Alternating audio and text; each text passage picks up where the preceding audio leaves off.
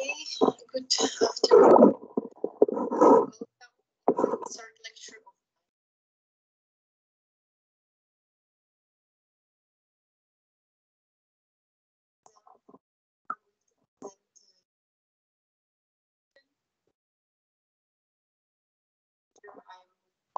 some points for presentations, and after that, I'm going to tell you something about the plasma membrane, something in more details, because it's just starting point for next or further information about cell and cell membrane. So, who would like to start with presenting? I'm recording, of course. So here you can see that. So what about to start with Mariam with Golgi? So you are here as the first one. Please, could you share the screen? Hello. Yes, sure, but actually I don't know how can I do it. So could you please tell me? Okay, I will try it.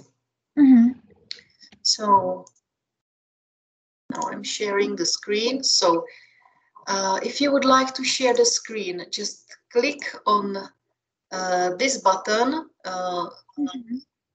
It's not a cross there, it's an arrow. So once you are sharing, you will see there a cross. Just click on that and then you will share the screen. Okay, I'm gonna try it.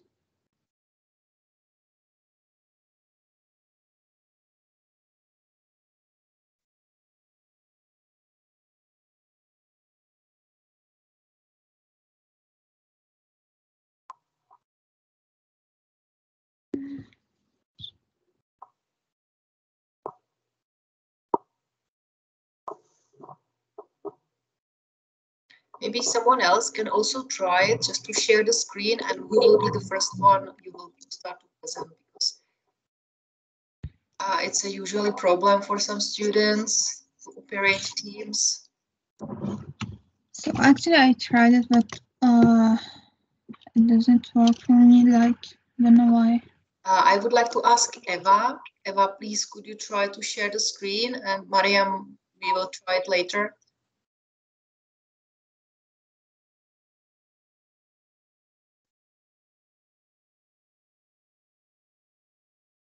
Mariam, you can try to send me your presentation. Just send me as a file. Maybe yeah, it's maybe better.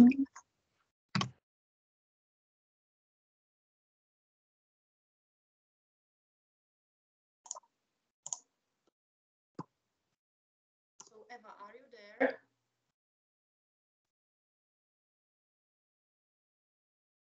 Okay, something else. Who is ready to? Okay, Eva, please. I'm trying to make it work. If I put.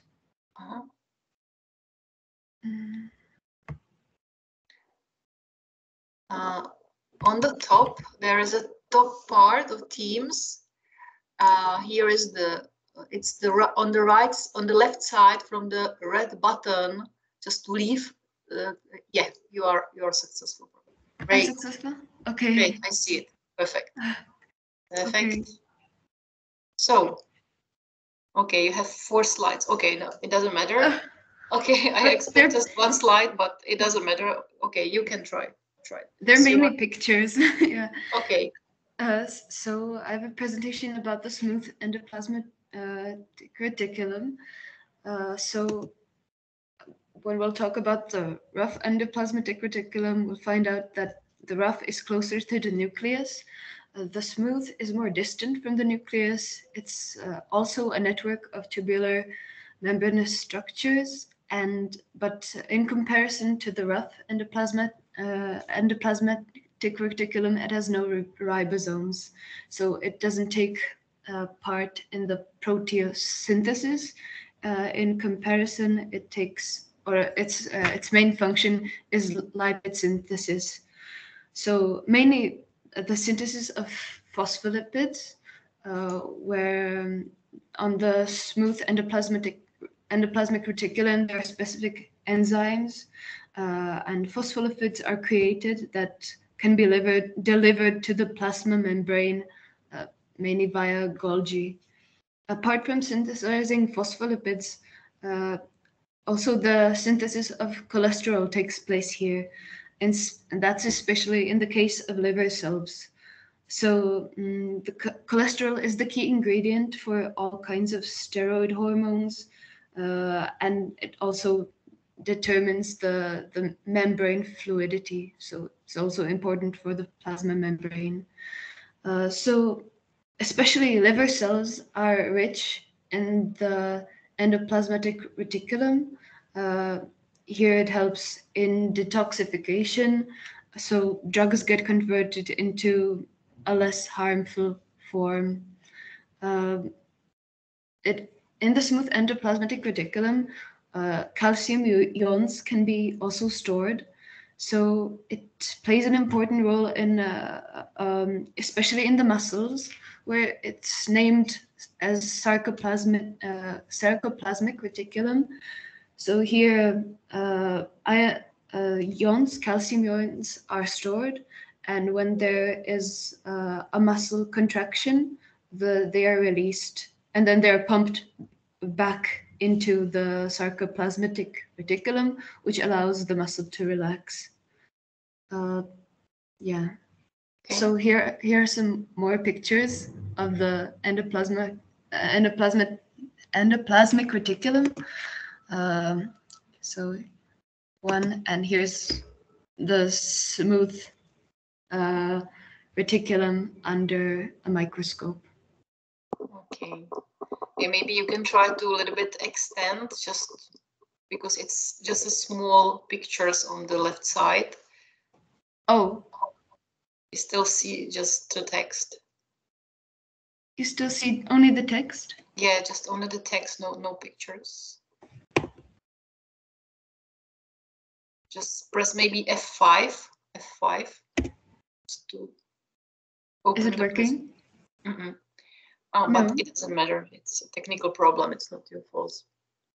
Okay, nevertheless, I like it. Okay, I think it's quite complex presentation. Maybe next time I would appreciate if I say one slide. I would appreciate if you really fill it, just one slide, just a picture, and put there some comments. It's not necessary to put there the text because you said everything what was written in the slide you share with us. But nevertheless, the presentation was pretty nice. I am going to give you 2 points for Eva Bartakova for presentation to smooth endoplasmatic reticulum. So who is ready to present now? What else? What next? So what about Ruth's endoplasmatic reticulum? Who has? Xiamin, are you there?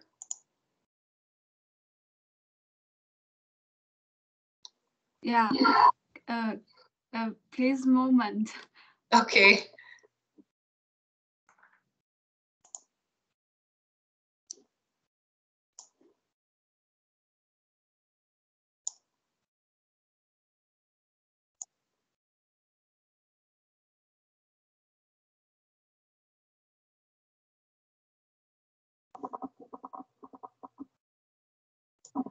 So, Mariam, you can send me your presentation to my email. I still didn't receive it. So I have already. Wait, I will check it again. You can try. Okay, Mariam, if you're ready, you can try it. So Xiamin will be prepared. Okay, I will try again to share it like. Okay, let's do it. I'm not sure this one.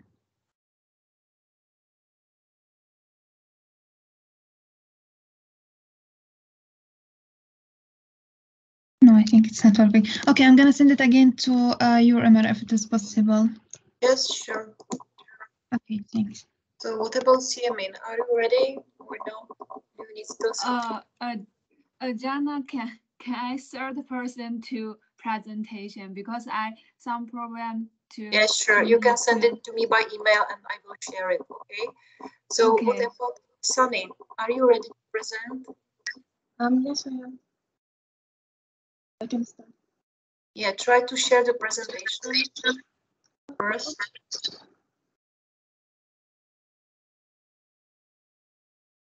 Is it like visible? Not yet, but yes, now I see. Yeah, great. Okay, thank you. So today we're going to talk about the mitochondria. So a mitochondrion is a double membrane brown organelle found in most eukaryotic organisms. It generates most of the cell supply of ATP used as a source of chemical energy.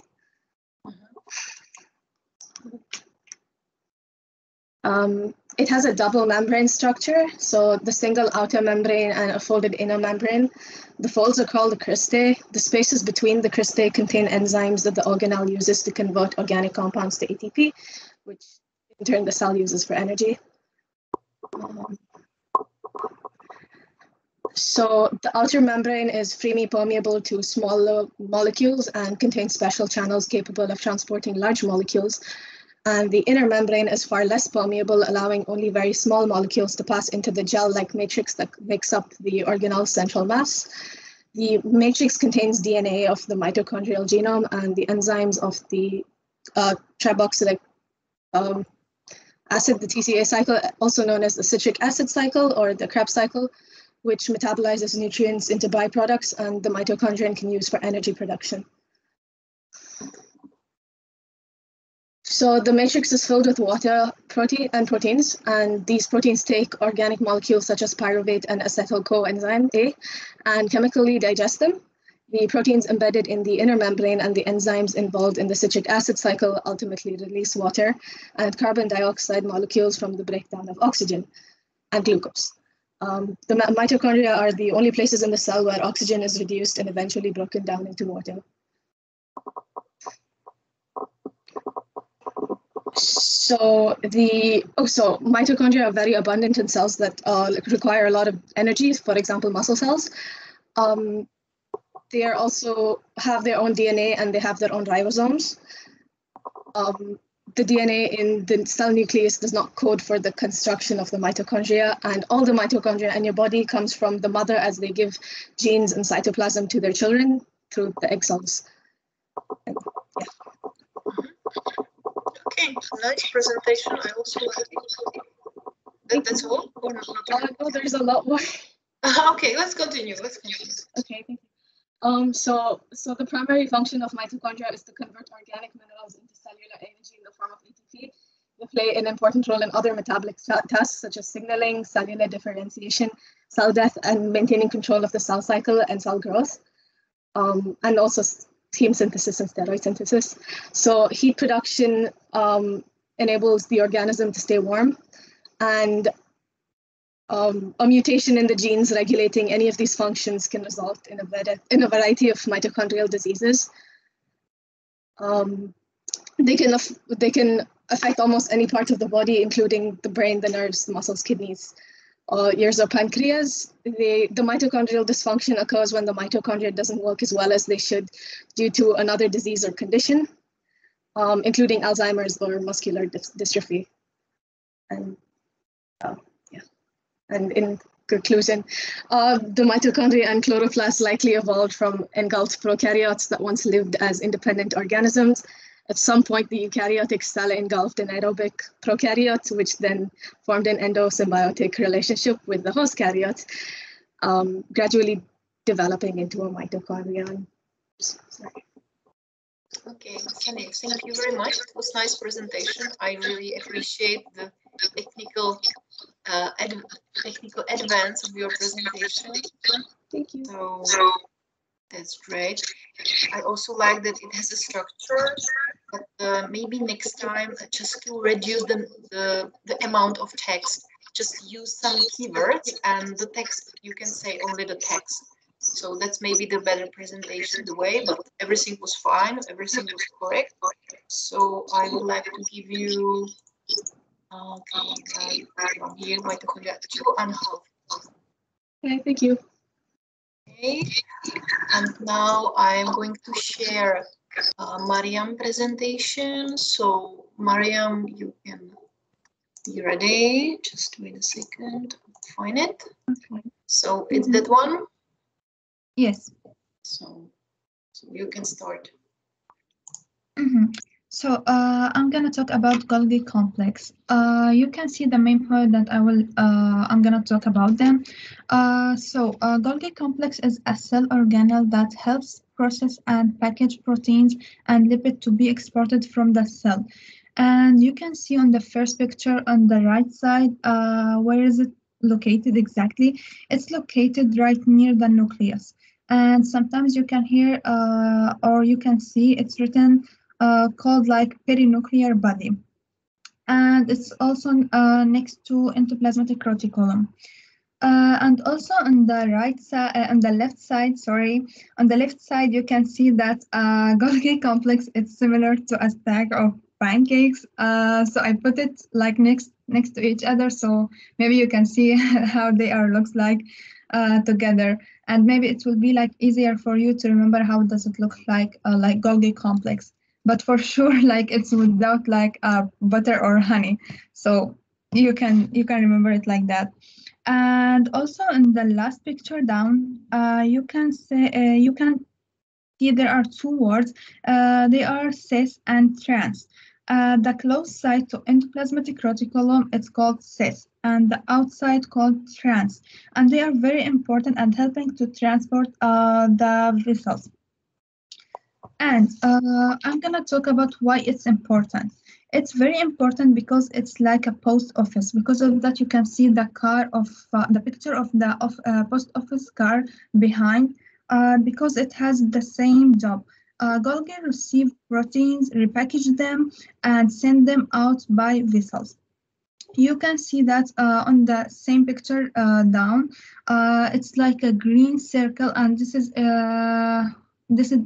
are the vessels. So it was like main information and small presentation, and thanks for attention. Okay, it was nice presentation. First, I have to appreciate that you really fulfill my requirements. Just one slide. And also it's very good that you put the structure to the slide. So what is it, where it is located, why it is important, and so on. So that's a good point. But on the other hand, you may a little bit add more information about Golgi. So it's true that we can really use the approximation that it's like a delivery car or the post office car. It's a good point. But maybe I expect more information in detail, just which processes are located inside. So very important. So nevertheless, we are going to talk about Golgi in a separate lecture. We are going to talk about proteosynthesis. So the rest of the class will really receive the information. But what for the next time, it's nice to just focus on that from the general point of view, but some at least details from mechanisms or processes which are occurs inside would be more appreciated. But nevertheless, yes, sure. So I'm going to give you 2 points. Thank you. Mariam, you are here. So who is ready? So I will check my email. You send me. No. Okay, who is ready to share the screen? I can try sharing it. I don't know if it will work. Okay, try it, please.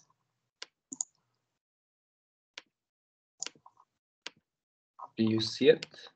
Yes, great. Great. So I have the nucleus. And I think we talked about this a lot previously, but the nucleus is essentially the brain of the cell. It contains the DNA, it's the carrier of the genes in the cell, and also controls and regulates the activities of the cell, such as growth and metabolism. It usually takes up about 10% of the cell's volume, so it's quite visible when looking at the cell up close. Here on the right, you can see a diagram, quite a simple one of the nucleus, but there are the main parts of it highlighted. So the nucleolus, this is where ribosomes are made. These ribosomes are then responsible for making proteins once they leave the nucleus. They leave the nucleus through these nuclear pores, which I'll talk about them later. Around the nucleolus, you can see chromatin. These little tangled pieces of, or little strings, you can call them, these are tangled pieces of DNA. And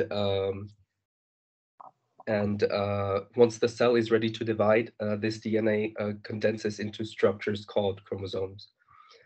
Around the chromatin, we can see the nuclear envelope. This serves as a border between the nucleus and cytoplasm. It's also a protective mechanism of the nucleolus and the chromatin inside. The nuclear pores serve as some sort of a regulation system. It's a channel, a protein-line channel, through which the transportation of molecules and ribosomes takes place between the nucleus and the cytoplasm. And finally here, this structure called cisternae. It was probably, or should be mentioned in the presentation about the Golgi apparatus, but shortly, it's an integral, or plays an integral role in protein packaging and modification. I already touched upon this, but the two main processes in the nucleus that occur there are the DNA replication and also transcription. This is the copying of information of a DNA into a new molecule of mRNA. And finally, a fun fact, you probably all know this, but if you were to untangle all of the pieces of DNA or the structures of DNA in each nucleus, in each cell, you would get about 1.82 meters of the DNA. So if you multiply that by, I don't know which number, you'll get a lot of meters of DNA in the entire human body. Millions of cells in our body. Yeah, actually, if we put together all of the distance, so we have approximately meters in one cell, and if we put these 2 meters, 2 meters, and 2 meters, we will reach the distance from the sun to the earth. If we count together all the number of cells in average human body. Okay, nice presentation, Marek. I think it was the best presentation today so far. So I'm going to give you 3 points, just one slide, one picture, well-structuralized text, and I think you just cover everything important about. Thank you. So thank you very much. Now I have received email from me. So yeah, I sent your email. Yeah, I have it. So I'm going to share it. I just write a short. Yeah. So it's this one. Yeah. Sorry, but okay, I just describe myself.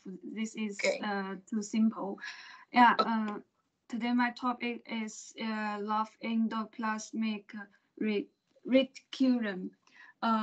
The love endoplasmic reticulum is a subset of the ER. One is a smooth ER and one is a love ER. The way to distinguish it is that the love ER is continuous with the nuclear envelope, and it is interconnected membranous structure that appear studied. This studied is the ribosome attached to it. Yeah, and this organelle is mainly about synthesis, folding, and the modification of proteins, especially those that need to be transported to different organelle in the cell or secreted from the cell, such as proteins and other materials emerge from the love ER in small vesicle where the Golgi apparatus reserves them. And love ER is also involved in the cell's response to unfolded proteins and induce apoptosis because it interacts closely with mitochondria. And that's all. Thank you. Okay, thank you, Siamin. It was nice presentation. I like it. Sorry, I not good, I think. Yeah, don't worry. I hear that your voice is not in very condition. Therefore, I appreciate that you did it. I have a problem today as well because I have migraine, so it's also a problem for me to speak today. So therefore, I really appreciate everyone else who has also some problems. So yeah, I'm sorry. So I'm going to give you 2 points. I think it was good presentation. Thank you. And who is ready to present? So Katerina. Yep. Okay, I'll just try to share it right now.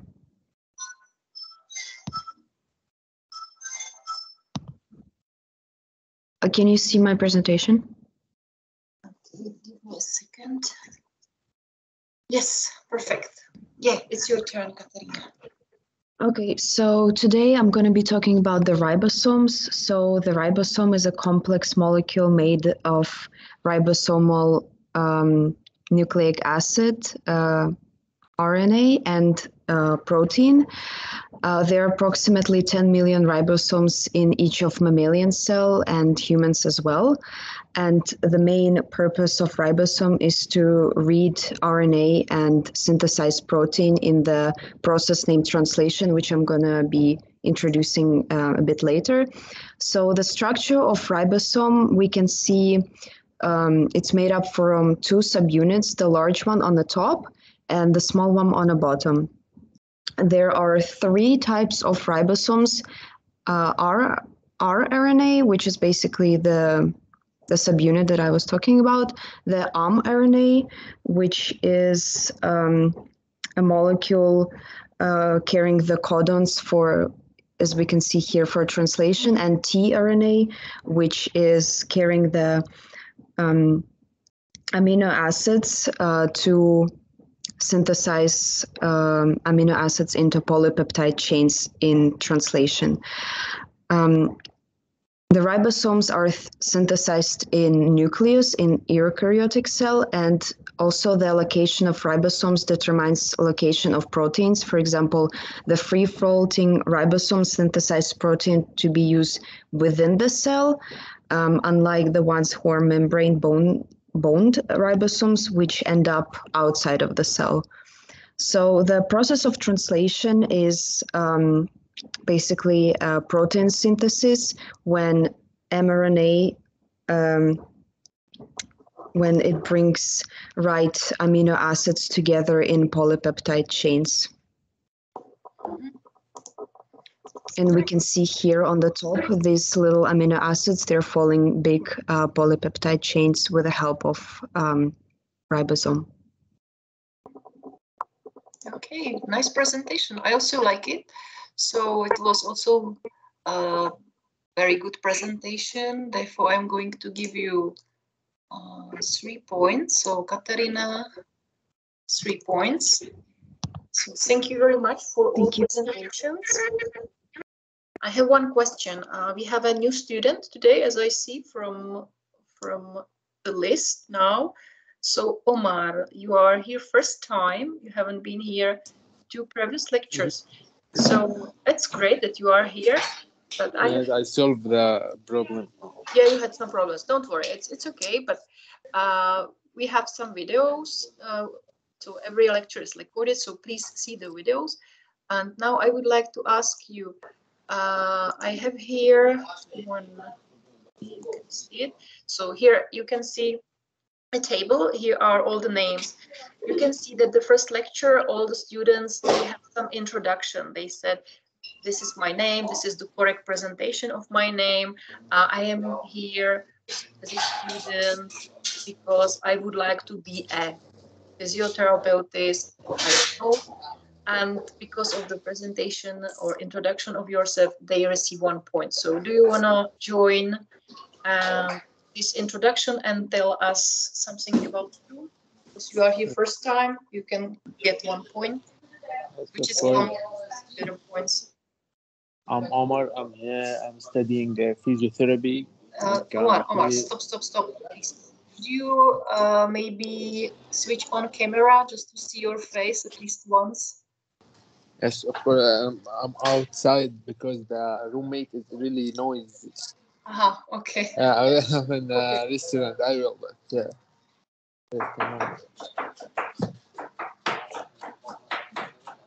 Do you see me now? Hello, Omar. So please Hello. try to introduce yourself. I'm Omar. I'm from Lebanon. I'm here to study physiotherapy. And why you study physiotherapy? Why I think physiotherapy? I like this faculty. For that, I choose it. So you would like to be a physiotherapist? Yeah. And what is your motivation to study biology course? No idea. I didn't understand that question. Why you study biology, this course? Why you attend this course? What you expect from this course to know? But biology, yeah, in physiotherapy, we need everything to know about the body. We need to know everything about the body, human body. You have very good conditions for study. Okay.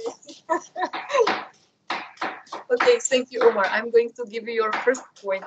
So please try to join our activities, our homework. You may gain some extra points. So please switch off the microphone because it's really noisy. Your flatmate is very noisy. Thank you. So Omar, you have very bad conditions to study, but at least try to see the videos. The Moodle is now working, so I'm going to put there all the previous videos as links. You already have the links in Facebook group, so you may see it. And also, yes, of course, I will do. Yes. Thank you. Also, during our lectures, we have some mini activities. For example, like this presentation. So you may receive some extra points for this presentation, for the mini test, for introduction, and I will find also some extra because I would like to just support you during the semester, not just to remain everything in the end of the year, because usually it's the very messy time, and students sometimes neglect to prepare for the test. So finally, if you neglect the preparation during the semester, you will have the final chance to pass this course just writing the test. But based upon my experience from the previous course, students join continuously this course with these extra activities. They collect enough points to pass without the test. But nevertheless, if you are not able to do it, you can write a test, definitely. So just see the video because they are the prepositions for the requirements for this course. So now I'm going to switch to the presentation. Today, could I please ask? Yes. My name is Bardakova Eva, and I came to the first lecture later because I had some connection problems. Therefore, I didn't introduce myself and don't have the one introduction point. Is there a possibility to gain? Yes, sure, Eva, What? please. Okay. Yeah, I see it. You don't have the points. Sorry. Okay, Eva, welcome here. Please do your introduction. Just tell me, okay, Eva, it's your name. Why you study FTVS, why you study physiotherapy or what you study, and why you join this course. This is what is important for me. So my name is Eva Bartakova. I'm studying physiotherapy because I enjoy learning about movement and the human body, and biology is of course a crucial part of learning about how the body works, what are the structures. So that's why I think it's important. And you are from the Czech Republic, yeah? Yes, I'm from the Czech Republic. So why you study in English? Well, I signed up quite late, so it was one of the few options, and I also studied at different English schools, so it was sort of going in the same direction. I went to an international school. Mm-hmm. Okay, it's logical. So thank you for introduction. So everyone who introduced received 1 point. So also Eva. And now we can go to plasma membrane. Okay, we have something like 1 hour or less than 1 hour. So I think it's enough. So please, could you see the presentation? Yes. Yes, thank you.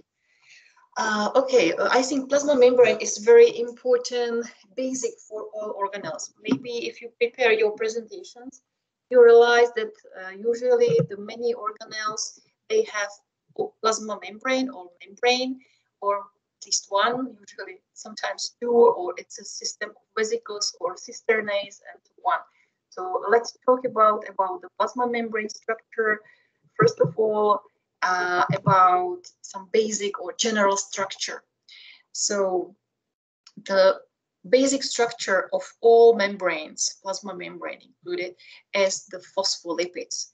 Phospholipids are created from two physiochemical different parts. I would like this pointer. So this part, this upper part, it's hydrophilic. So it means it lacks water.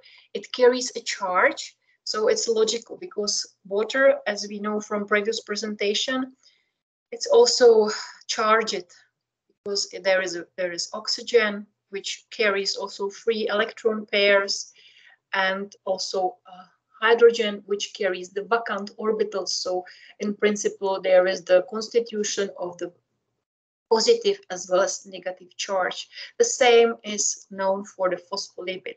So this phospho part carries both charges, the positive one as well as the negative one, and therefore it behaves like a schizerion. So it carries both charges and it can be polarized, this part. This is one point. The second point is that because of its charge, it's soluble in water, so it can interact with water ambient. So therefore it's logical. Inside the cell we have water, outside the cell we have water. So that's the reason that the presence of this hydrophilic hat really allows to phospholipids to orientate in the water ambient by this way. So this part, maybe I can change the color. Okay, maybe blue one. So this part, which is now marked by a blue color, it's a hydrophobic tail. So it means that really it dislikes water. It's logical because it's fatty acids. So if you have an oil, something fatty, some lipids, and just put a drop into the water, so you cannot really dissolve it. It's something which dislikes water, and therefore we are talking about hydrophobicity of this part of the molecule. So there is only few ways how to orientate these molecules in water ambient. The first one is micelle. So here you can see a micelle. So it means that these hydrophobic tails, the fatty acid tails, they are oriented together, and on the surface, which is in interaction with water ambient, is created by this hydrophilic hat.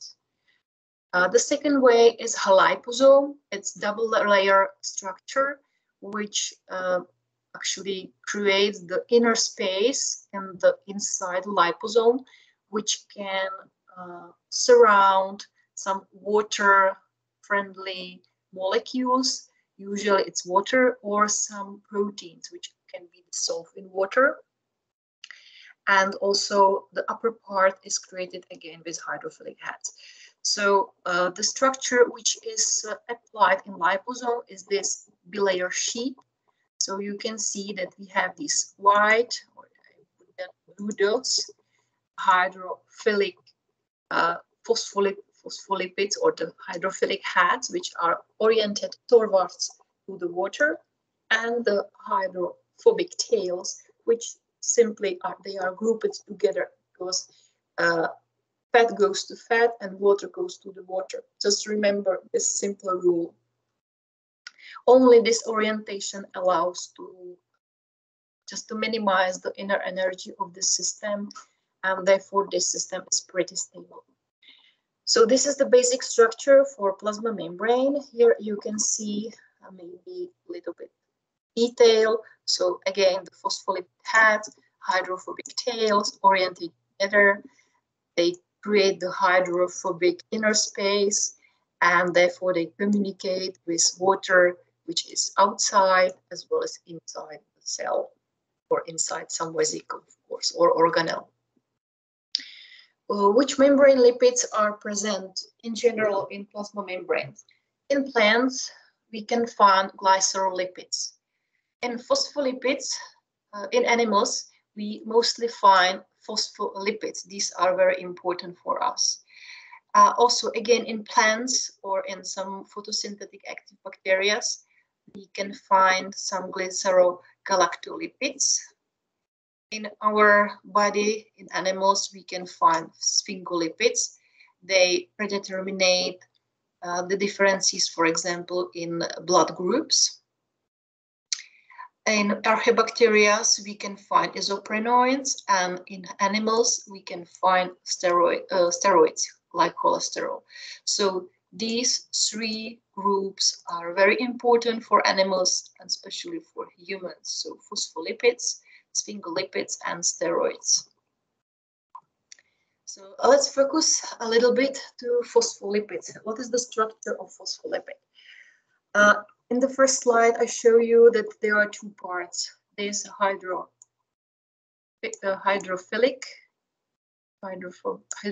and hydrophobic. So this one and this one. Let's see the basic structure. Maybe I will change the color of the pointer again. It's not easy today. Okay, so the basic structure of phospholipid is glycerol. It's 3-carbon structure, C, C, and C. So if you have printed the handouts, you can draw inside, or just take a blank sheet of paper and please try to draw it, because it's very important. If you just put it into your hand, you will remember it. So glycerol, it's 3-carbon structure. It contains 3 hydroxyl groups, 3. So, and also have to add some hydrogens. So this one, and this one, and this one. Okay. So this is this structure. Okay. By the reaction, okay, again, change the color.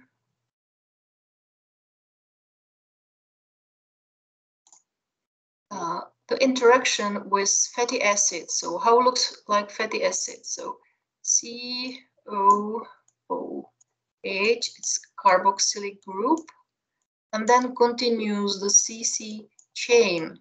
So it's this C1, 2, 3, 4, etc. So by this way, of course, I have to add some hydrogen to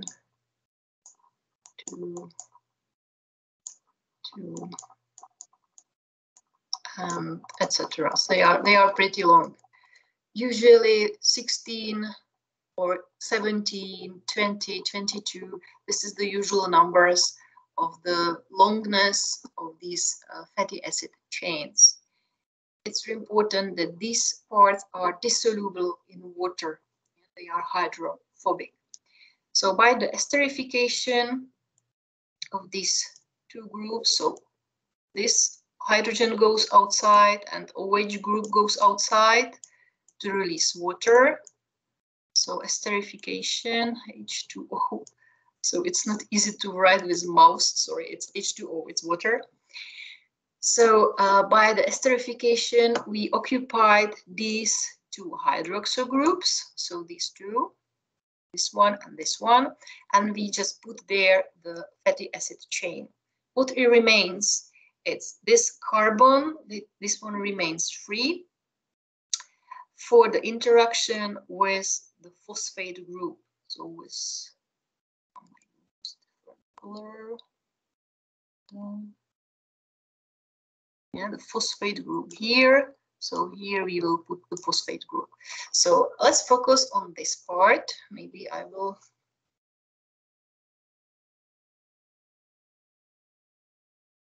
Okay, is it still clear or visible what is written in this slide or not? Are you able to recognize this part? Yes. Okay, so this is the phosphate group. Is it actually the residue from the orthophosphoric acid? And here is the acid or amine group, which carries the particle of positive charge. So here is the positive charge, and here is also the negative charge. So therefore, we call this pair of the positive and the negative charge like zwitterion. Zwitterion.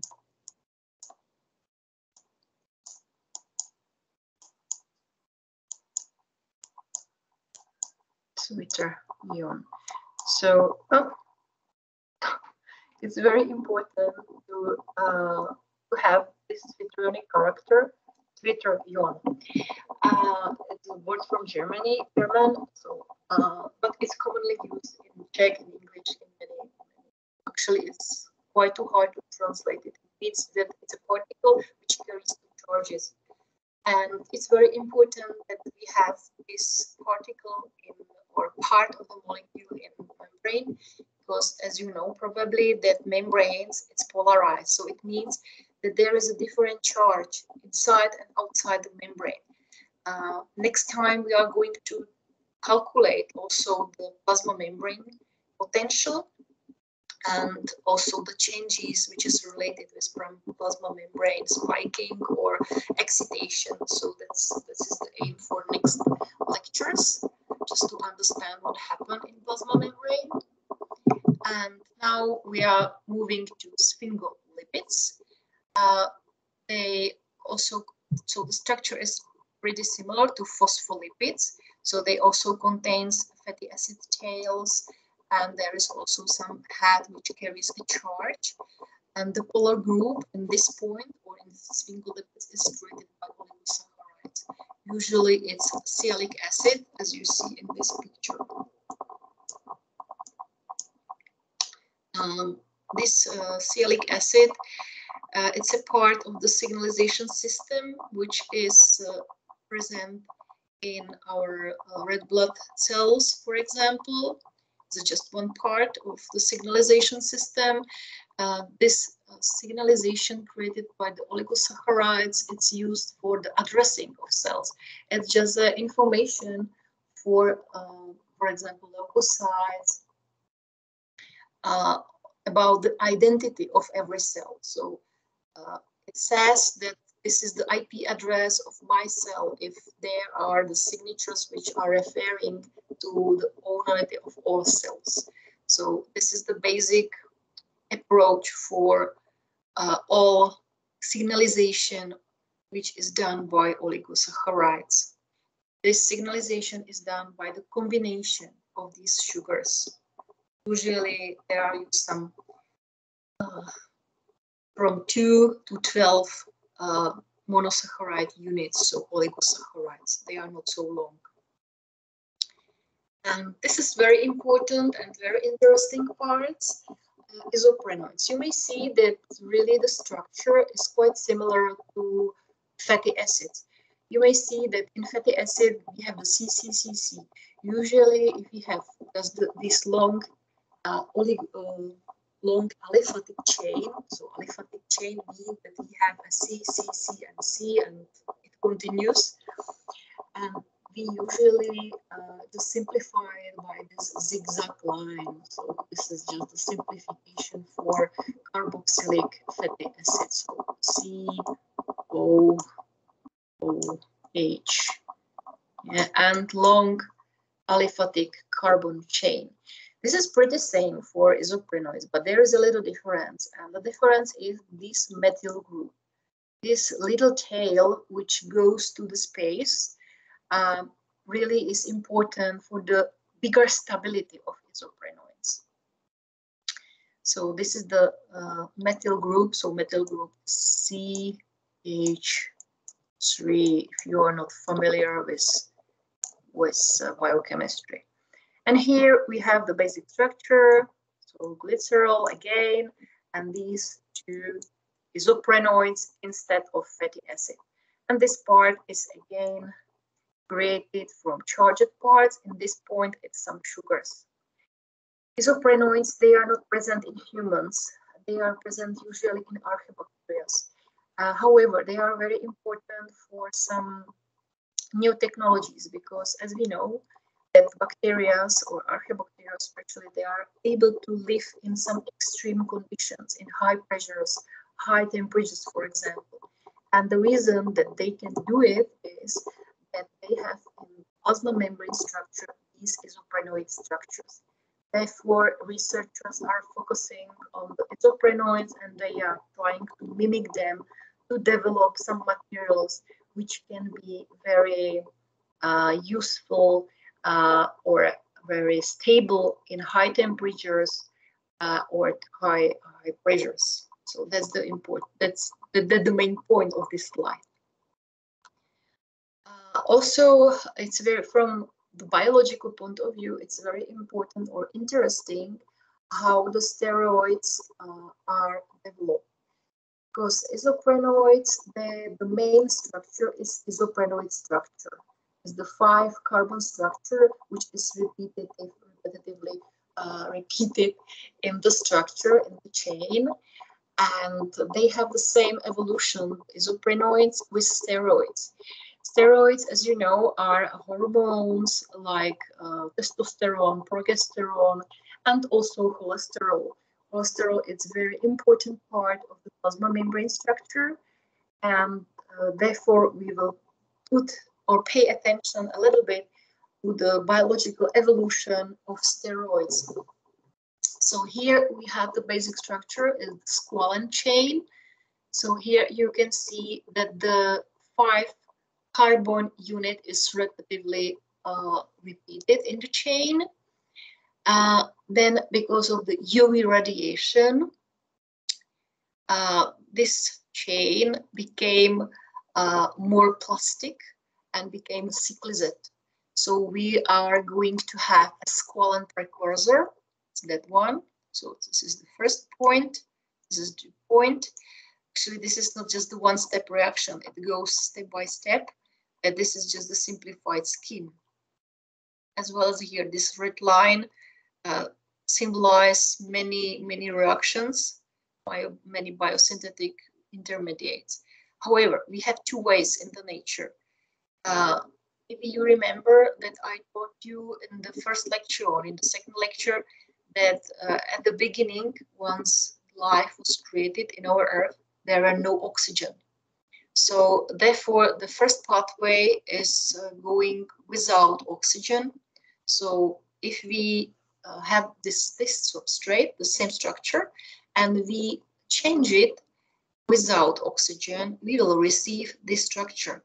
We are talking about hopanoid structure. Here you can see that we have 5 cycles, these 1, 2, 3, 4, 5 cycles. If we have oxygen in the reaction, we will receive a little bit different structure. Maybe you know this structure. It's the cyclopentanoperhydroxyphenantenen structure. This is just a 4-circle structure, and this is cholesterol structure. So from the same precursor, 2 different pathways without oxygen and with oxygen, and we will receive something different. But this is important. This is cholesterol. Right, cholesterol, like this. So, is it clear? Yep. Okay, great. These structures, again, they are on a very detailed focus of scientists. They are not present in humans. However, they are present in bacteria. They make bacteria more stable. So or plasma membrane of bacteria is stable because of the presence of isoprenoids and also of these hopanoids, which has the similarity or parallel in cholesterol or sterol structures in general. So this is not important to remember these structures, of course. These are here just for some illustration how it can be, how it looks like. Now we are getting to cholesterol. So this is very famous and very important steroid in our cells. We need cholesterol. Without cholesterol, our plasma membrane is not stable at all. So 2/3 of plasma membrane is created by phospholipids, 1/3 by cholesterol. And also there are some proteins and sugars, of course, like channels, transporters, and so on. But maybe you just, if you follow some medical articles or some people which are writing in internet something about good cholesterol and bad cholesterol. So I would like to clarify it a little bit. So we have just one molecule of cholesterol. We don't have 10 types of cholesterol. It's just this structure. However, as you know, it's a lipid. It's steroid lipid, and therefore, like a lipid, it's not soluble in water. Therefore, our body uses some, I have some simulation from next lecture, it doesn't matter. Okay, what way I would like to say? Yes, we have just this structure, and in our body, if we would like to transport cholesterol from place 1 to place B, we need to wrap it somehow, because this is absolutely insoluble in water. And you know, blood is water, and therefore this particle cannot be absolutely dissolved in blood. Therefore, we use some wrapping of this one, some packaging. So the first point is that the molecules of cholesterol is put it together. So we are not wrapping only one molecule. It's just a conglomerate of these cholesterol molecules together. And what is wrapping them, it's a wrap from proteins. These proteins are soluble in water. If the wrapping is perfect, practically no part of the cholesterol is looking outside the wrap, we are talking about the good cholesterol. This cholesterol goes smoothly via arteries in our bloodstream. However, if the wrapping is not perfect and some parts of the cholesterol are really emerging from the wrap, we are talking about bad cholesterol in general. And this cholesterol really has the tendency to create plaques in arteries, and that's the reason that the arteries became narrowed, and we are talking about atherosclerosis. So the difference between bad and good cholesterol is in the way of wrapping. So good wrapped or well-wrapped cholesterol is the good one, but not perfectly wrapped cholesterol. We have a scale of not well wrapping, so therefore we have very bad cholesterol or medium cholesterol, something like that. This is not important in this point. But please understand to one point, if the cholesterol which is not soluble in water, in blood, is not well wrapped, it really may damage your body. There are two reasons why cholesterol is not well wrapped in our body. The first one is that simply the cholesterol which we have in our body is the content, the amount of cholesterol is too high. Therefore, we don't have enough paper, enough proteins to wrap it perfectly. So we are cutting smaller pieces of the wrap, and we are trying to pack the same amount or same drops of cholesterol. That's the reason that the wrapping is not perfect. The second point is that our proteins, which are important for the wrapping of cholesterol, that they are not well synthesized. It's related with some biochemical damage of our proteosynthesis of these proteins. So this is the two main ways. Too high content of cholesterol, so we don't have enough wrap for the wrapping of cholesterol. And the second point, some genetically determined diseases which doesn't allow to synthesize enough proteins for the wrapping of cholesterol. One point is that in our liver is synthesized every day 1 gram of cholesterol. So 1 gram of cholesterol. So definitely we need some cholesterol. So we cannot avoid. Without cholesterol, our plasma membrane decayed completely. And maybe you can tell me, you know, there were a problem maybe in the 90s. Usually there was some very big campaign against to eat egg yolk because it contains a high amount of cholesterol. Do you know how much cholesterol is contained in one average egg yolk?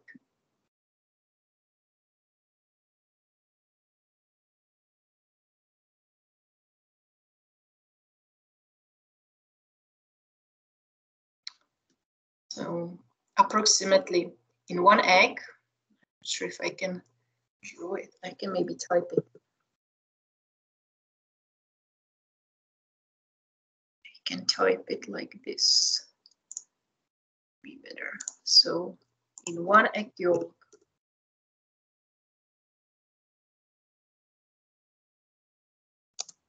there is 0.3 milligrams, okay, grams of cholesterol.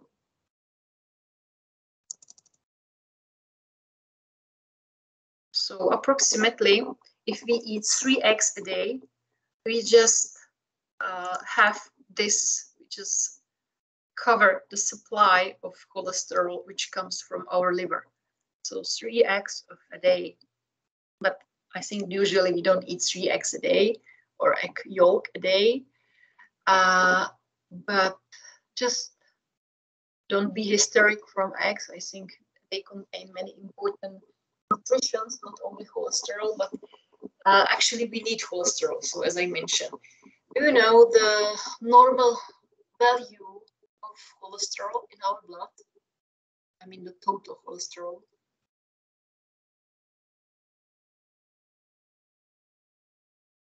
Do you know it?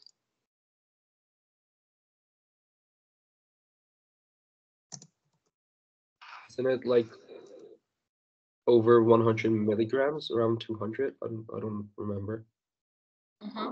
So physiologically, normally in the adult population, the range is 3.5 to 5.5 millimole per liter. Millimole per liter.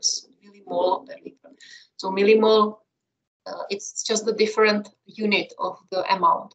We are talking about grams, milligrams, moles, millimoles. So, you know, the recalculation from grams to moles goes via the molecular weight of the molecule. So the molecular weight of cholesterol is something more than 300.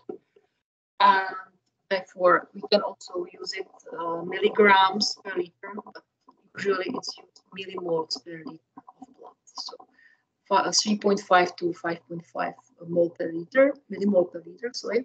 So this is the normal value in our blood.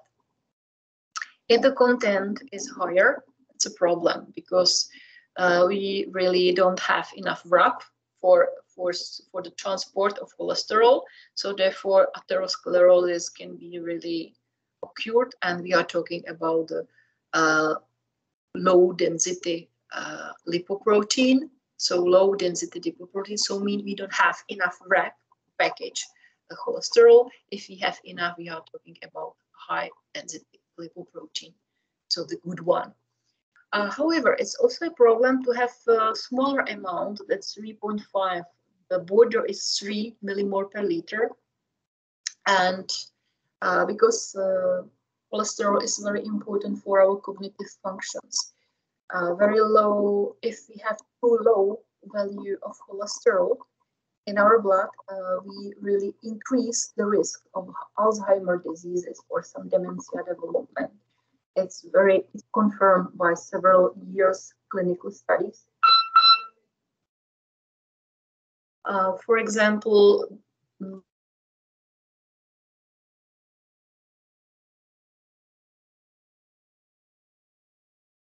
radicals are used for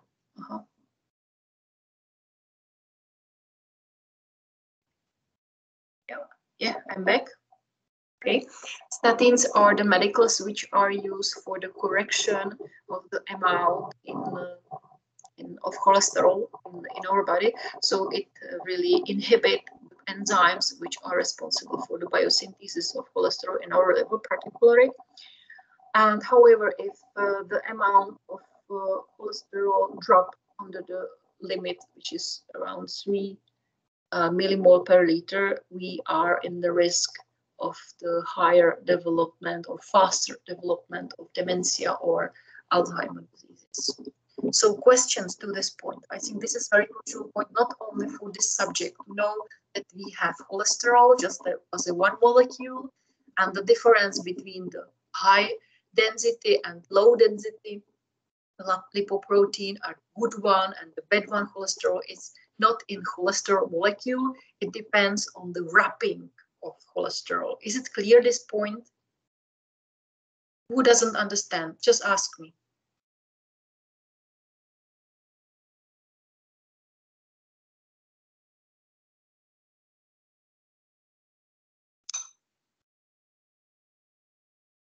Okay, it's clear. Fine. So let's move to membrane damages. I just briefly talk about that isoprenoids and these structures make the membrane more stable. So the biggest enemies for the membranes are the low and high temperatures. So also high pressures and amphipathic compounds, some detergents, because they dissolve, decompose and dissolve the fatty acids inside the membrane. So why low temperatures? So it's natural that high temperatures, so you can imagine that high temperatures may really induce the carboxylation and decomposition of the plasma membrane, but why low temperatures? So it depends how looks the fatty acids in the, so I mentioned that phospholipids, they are created from fatty acids and the phospholipid of orthophosphoric acid, the charged hydrophilic hat. So let's focus now on the fatty acid chain. So you saw that there are some, maybe I can show you picture back. So this part. So this part, here you can see that there are only the single bonds. We are talking about saturated fatty acids. However, if you have there these double bonds, you are talking about unsaturated fatty acid. If there is a higher amount of these double bonds, so it means that the structure of the fatty acid, it's not really linear. It's not just this zigzag snake. However, it's more spacey. It's more 3D structure. And if there are more these double bonds, we can say that the plasma membrane will be more stable in low temperatures. Yeah. Simply because they have lower freezing point. You know that if we have a butter as a fat, which is an animal fat, which is created with saturated fatty acids, and if we have, for example, sunflower oil, which comes from plants, so this oil is rich to unsaturated fatty acids. So in normal temperature, butter is solid. However, sunflower oil, it's liquid. So it's about the freezing point. Amphipathic compounds, so detergents. So simply detergents, they really disrupt the structure of plasma membrane because they interact with the fatty acid chain again, and therefore the plasma membrane became decomposed. And high pressure, so it's easy because something, if it is smashed together, it also from the physical point of view became decomposed.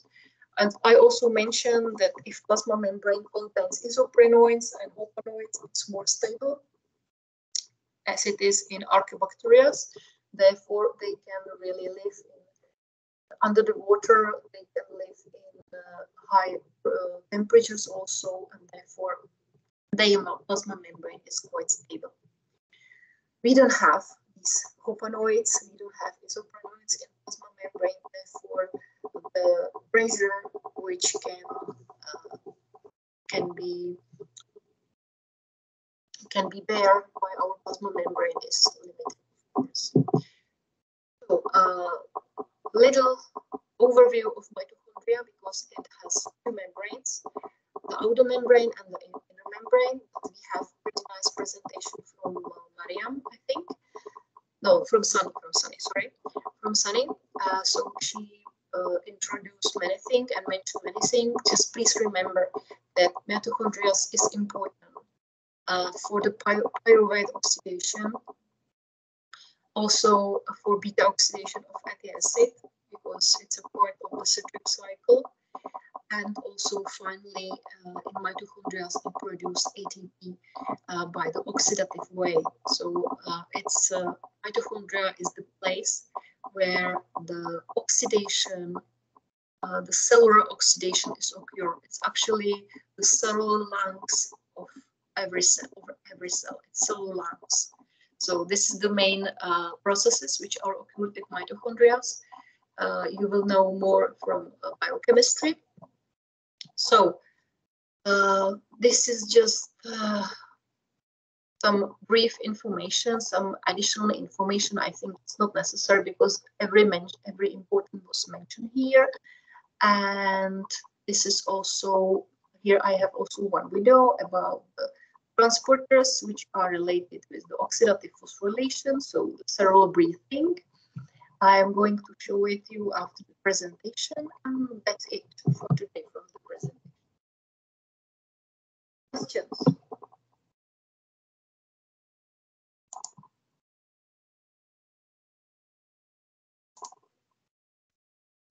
Okay.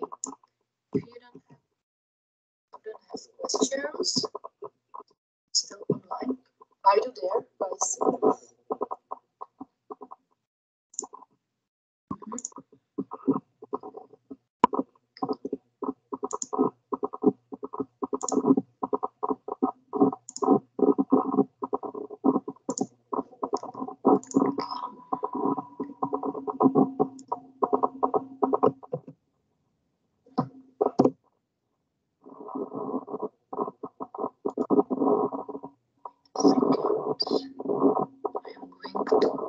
Stop recording.